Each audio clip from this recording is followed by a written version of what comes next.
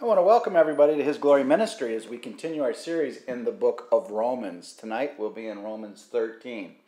And as we always do, we pray that the Holy Spirit will come down from east to west and north to south to be your true teacher and the living Word of God, our beloved King, Jesus Christ. Again, here we are in Romans 13, Paul's epistle to the Church of Rome. We'll start right in. Romans 13:1. Let every soul be subject to the governing authorities, for there is no authority except from God, and the authorities that exist are appointed by God. So Paul is telling us several messages here. One, that all things are in God's control. No matter when it seems like our government may be fallen into evil hands, God has it always for the good. He is the controller of all things. And we know through his scripture that he's used pagan kings in the past, and he's used evil entities for his glory. And he is the ruling force behind all government. So we have to trust in the leaders that he gave us for our benefit. God is ultimately in control, and we are supposed to obey the laws of our government. With that said, we have to be very careful.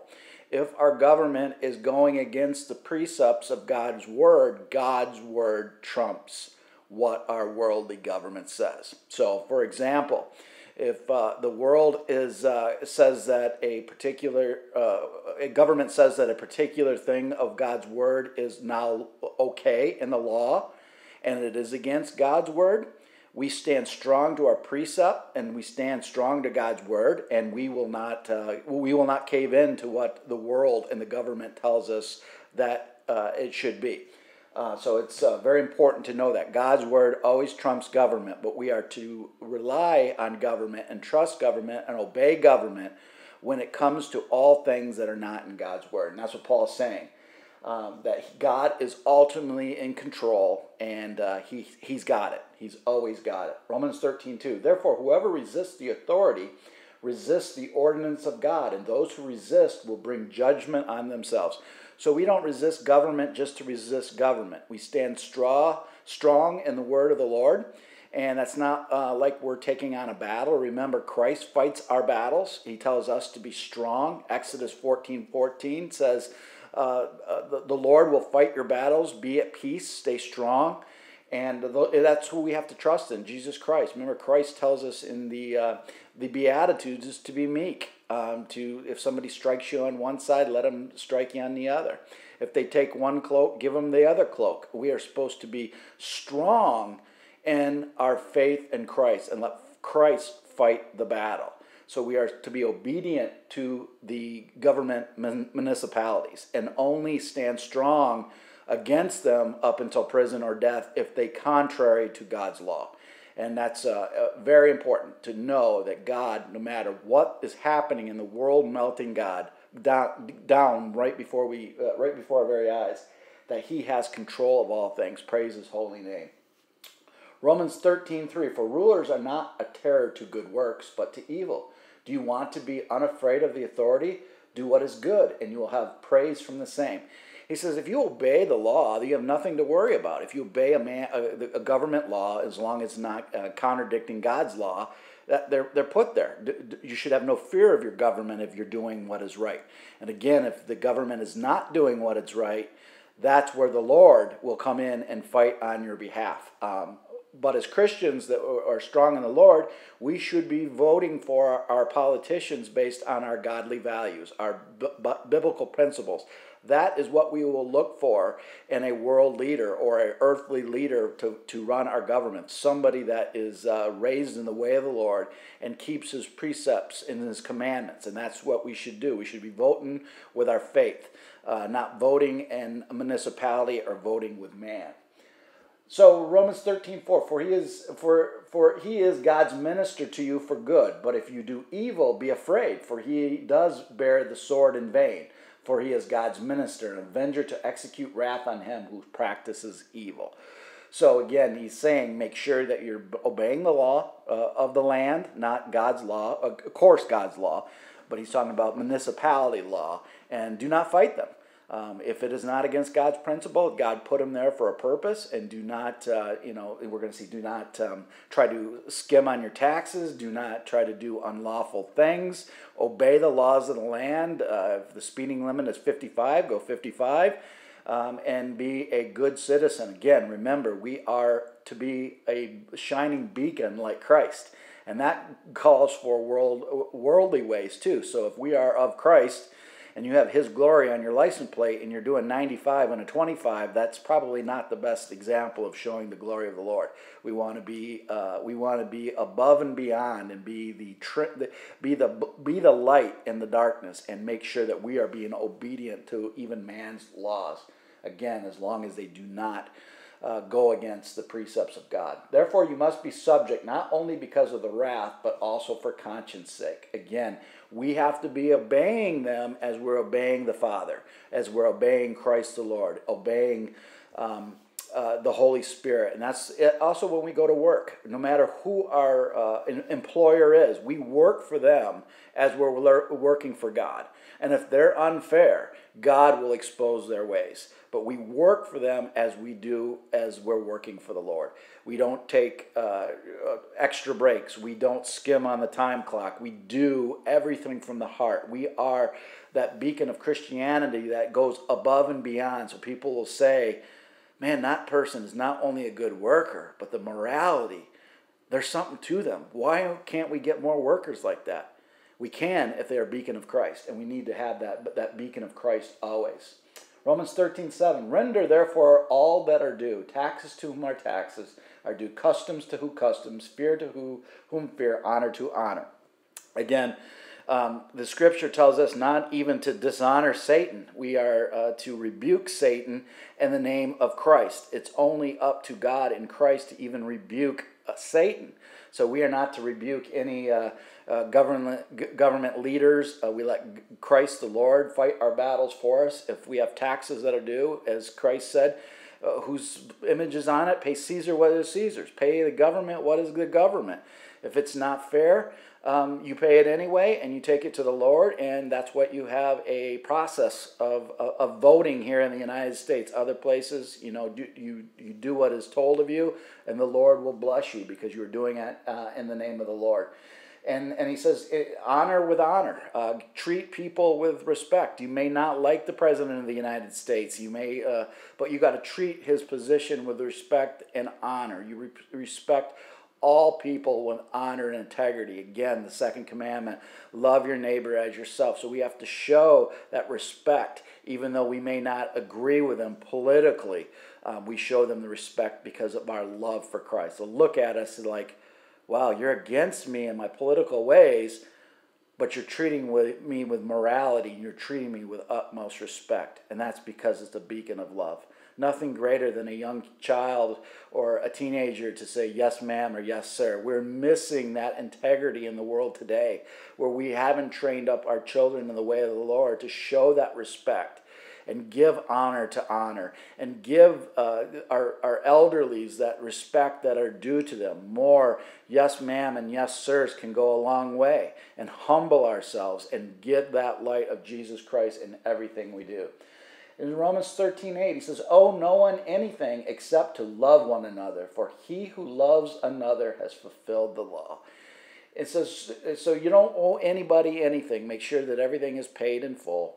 And the only thing is love. You can always pay more and more of love, and love is the key of all things. And if you really had to sum up the epistles of Paul, all 14 epistles of Paul, if you're a believer like me that Paul wrote Hebrews, which I believe, which would make 14 epistles, you can sum it up in one word. It's love. You sum the 66 books of the Bible up. It's one word. It's love.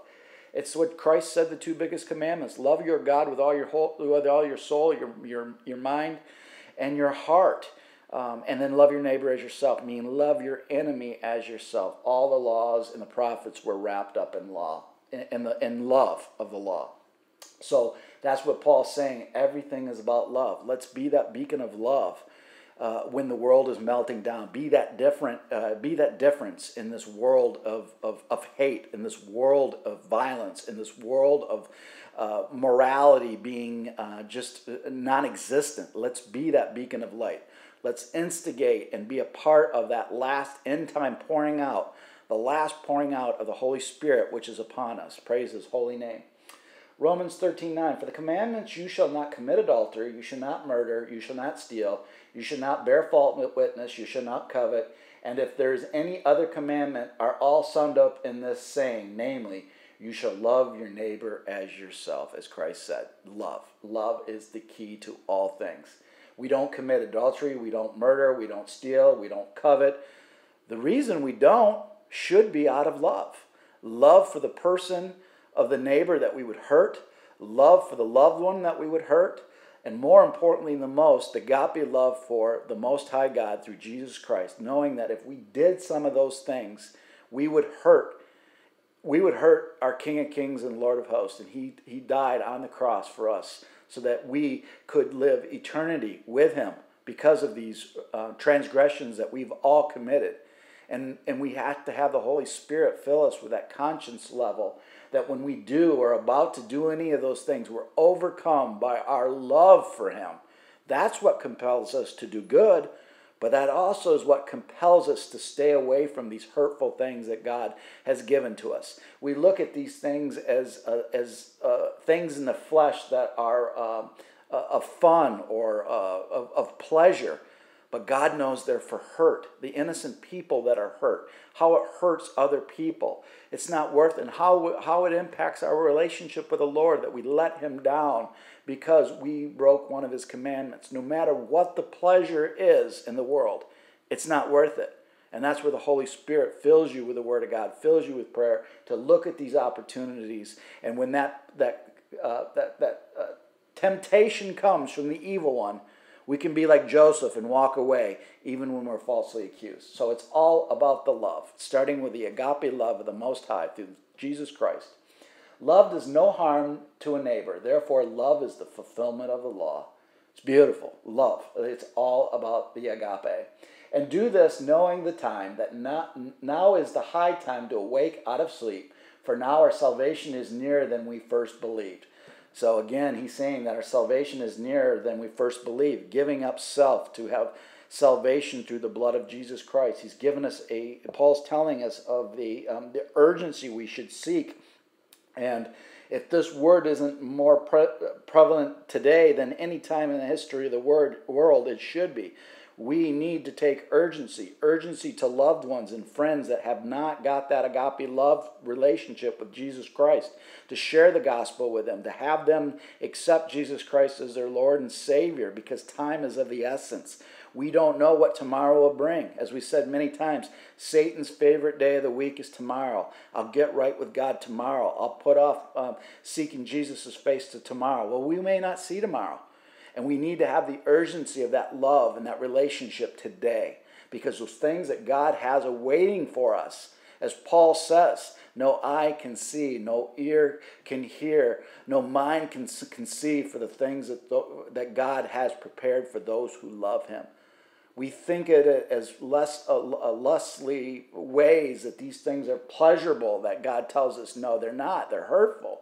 The things He has in store for us that we don't know yet, that are sitting in the heavenly realm, are the greatest gifts of all. Unbelievable, just will blow you away. Because the Apostle Paul, who is not one that could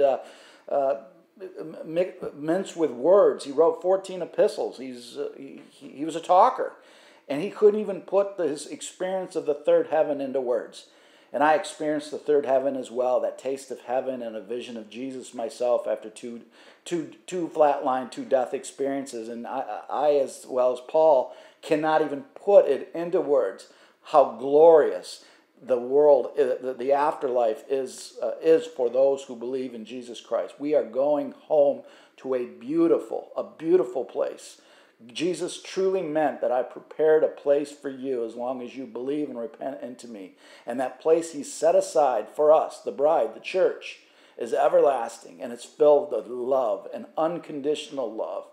And the feeling And the euphoria you get when you experience that, you can't even put into words. Praise his name. Romans 13:12. The night is far spent, the day is at hand. Therefore, let us cast off the works of the darkness, and let us put on the armor of light. Again, let the light shine in the darkness. That's what we are to be as Christians. We are that light in the darkness. As in the church of Laodicea, neither hot nor cold, I'll vomit you out of my mouth, is what Christ says. You're either all in or you're all out. You can't be halfway. You can't be a somewhat Christian. You're either all in for the name of the Lord, and that means all in, or you're all out. And that's what he's telling us. We need to be that light. We need to stand up in this world of darkness and be that light and say, hey, my God is greater. And this is a temporary place that we are in. This is boot camp for eternal life with the Most High God. And we will do all things in his name, and we will persevere and overcome in his glory. Again, emulating the church of Philadelphia. That's what we need to do. Receive the 5 crowns, as the scripture says. Emulate the church of Philadelphia in the book of Revelation. Let us walk properly as in the day, not in revelry and drunkenness, not in lewdness, not in lust, not in strife, not in envy. Envy, again, is a sign of pride. We don't envy anybody else's house, car, anything. We give up self. That's the key component of your walk with the Lord. Once in the wilderness period, you can find yourself giving up things, all things, for self, for his glory, and trusting that everything that he puts in front of you is for his will. And our life is all intertwined to integrate with his perfect will. And that's what it's all about. At the end of the day, when we go up to the Bema seat to look at the rewards, God is only going to care about what the things that we've done in his name. What are the things that were done for his purpose? Not what kind of car we drove, not what kind of promotion we may have got, not what kind of Apple TV we got. It's all for the glory of the Lord. Are we sharing the gospel? Are we staying strong in his name? Are we witnessing? Are we walking as a beacon of light? Are we showing the fruit of the Spirit? Are we sharing the gospel to people who need it? Are we seeking the face of the Lord in his word daily and seeking him in prayer constantly? That is the way, the truth, and the life. Let us walk properly as in the day, as we said, no revelry. And we're finishing up in Romans 13:14. But put on the Lord Jesus Christ and make no provision for the flesh to fulfill its lust. Let the fleshly ways die. We are born again. When we're born again, that means our fleshly ways have died. Christ has wiped away those sins. As the prophet Isaiah said, your sins will be as scarlet, but they washed white as snow. They're gone. They're forgotten. Past, present, and future sins are gone. And the flesh, we died. As in the scripture, Ecclesiastes, it says, Solomon says, the day of your death is more precious than the day of your birth. Well, he means the day of your fleshly death when you've been born again, because that's truly when life starts after you've passed the test of accepting Jesus Christ as your Lord and Savior and walked through the wilderness period of the boot camp to be ready for eternal life with the Most High God.